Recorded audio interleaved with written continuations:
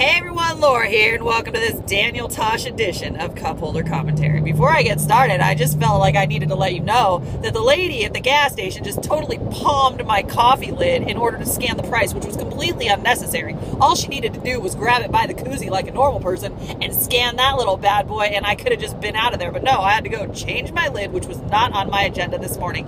Anyway, I guess that's what I get for not going to Starsucks. But anyway, in other news, I actually recorded a Cup Holder Friday in anticipation of knowing that I may be too hungover on Sunday, which I am, but I don't care because I just have to tell you about my future baby daddy, Daniel Tosh Stelino. And yeah, I gave him my married name because you know what?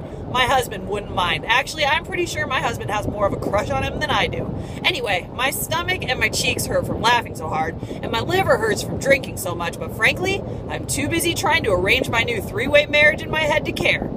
After the show, DTS offered to autograph my boobs, but my husband got jealous because he didn't have any boobs to sign, so it didn't happen. I might have made that last part up.